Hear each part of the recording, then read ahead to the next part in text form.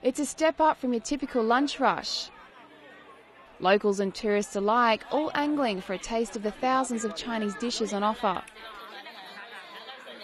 The feast is a spring festival tradition here in the 1,000-year-old Jiangshang ancient town in China's southwest. This year's banquet measuring an impressive 1,132 metres long. This lunchtime gathering brings new meaning to the term "bring a plate." Families are asked to cook their local specialty dish, with each offering added to the monster banquet. As is tradition in China, no one can eat until a nominated senior has taken their first bite. Then it's tuck in.